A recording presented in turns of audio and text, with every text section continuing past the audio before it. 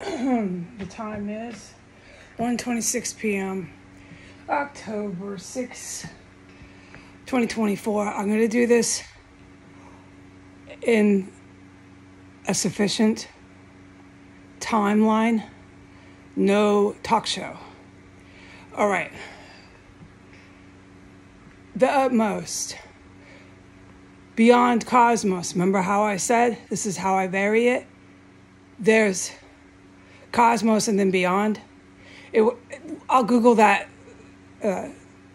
element, sphere, whatever the word, of the galaxy later.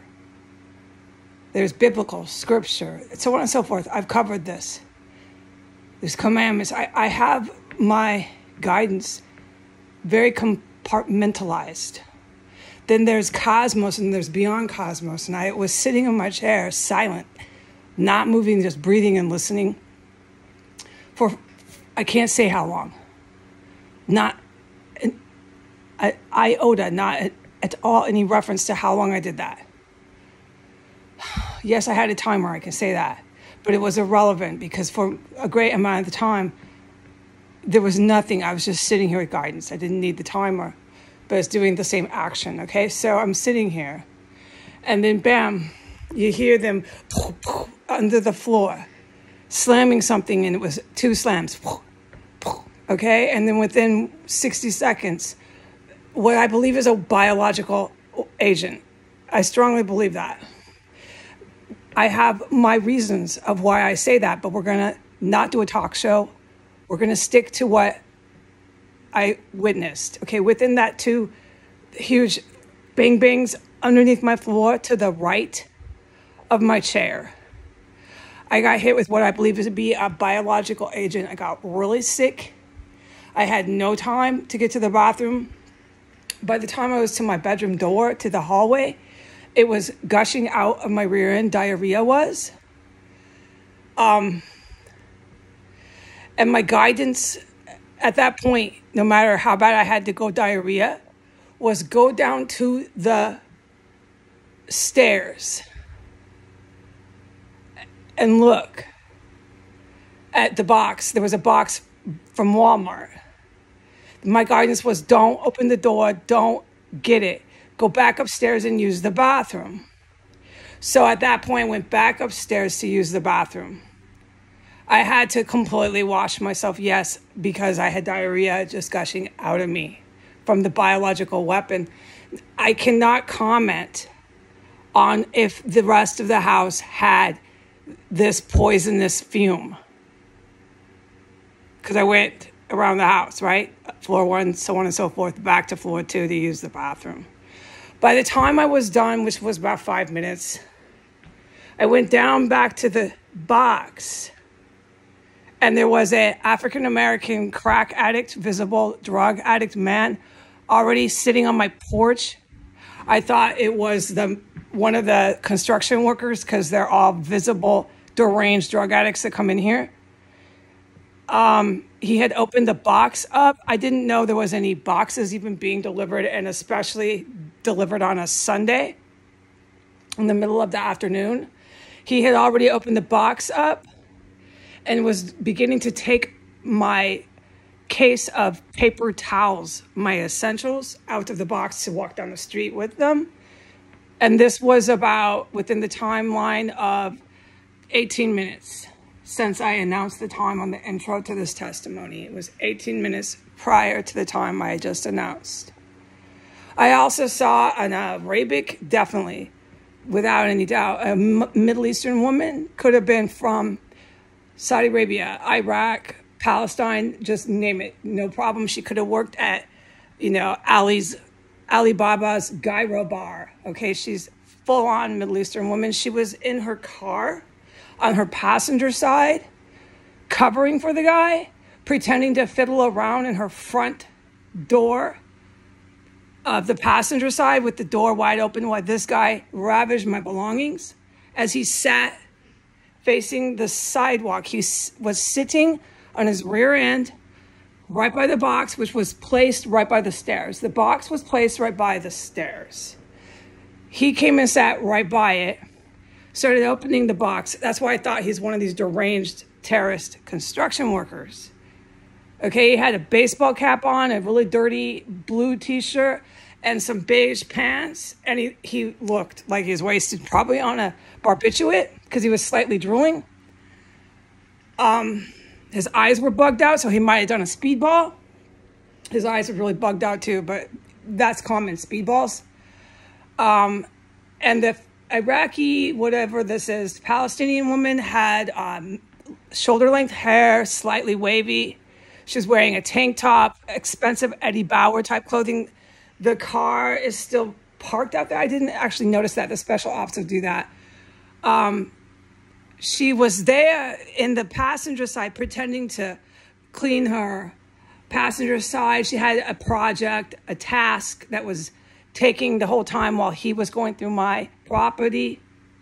She was busy working in the side of her car. She was very, very affluent looking, with nice Eddie Bauer yuppie type clothes.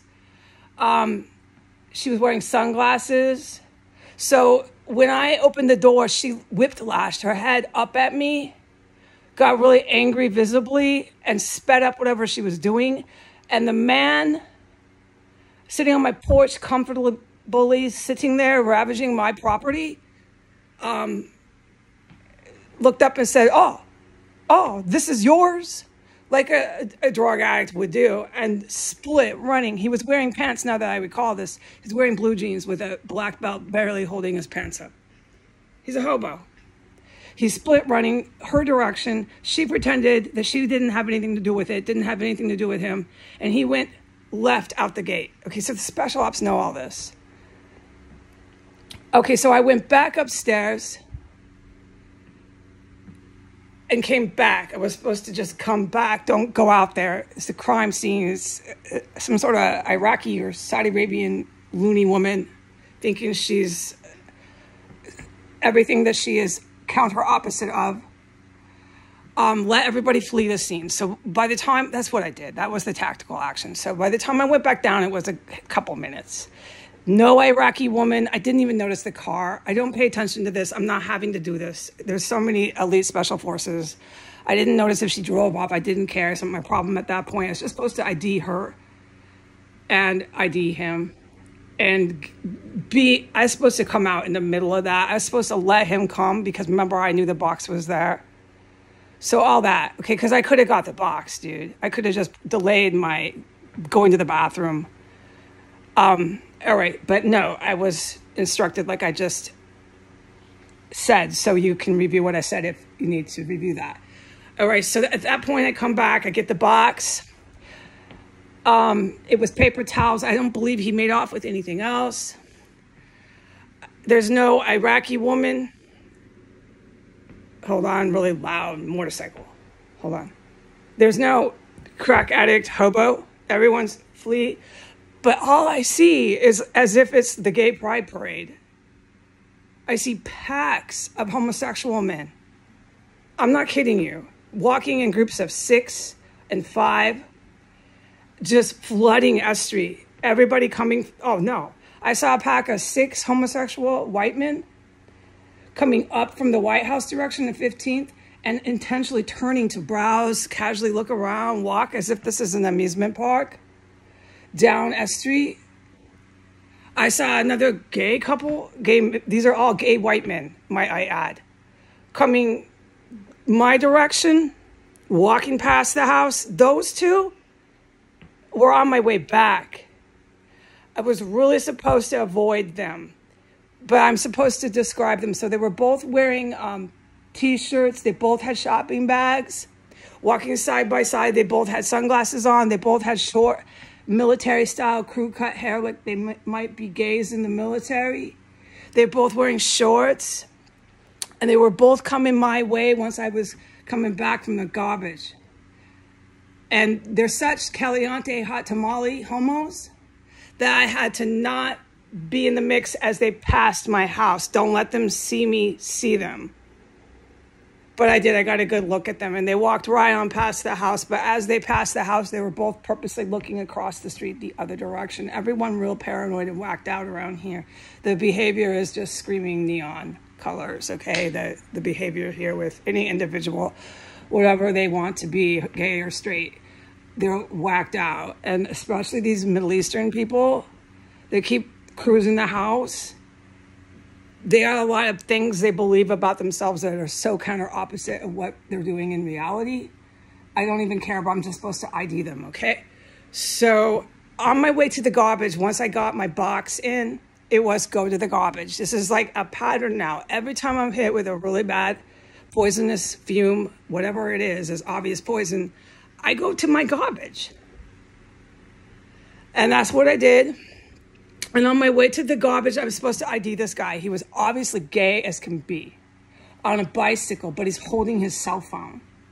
And when he saw in a bag, he had a bag too. This is like wacko people. I know, a bag, a small shopping bag and a cell phone, but you're riding your bicycle and you're at a stop sign waiting for the walk signal. And he was exactly in front of me. He was an Arabic man with a 5 o'clock shadow, about 3-inch long hair. He was from the Iraqi or from the Kurdistan. He looks like this, okay? You got my point, okay? He's Middle Eastern. And he's gay, flaming gay.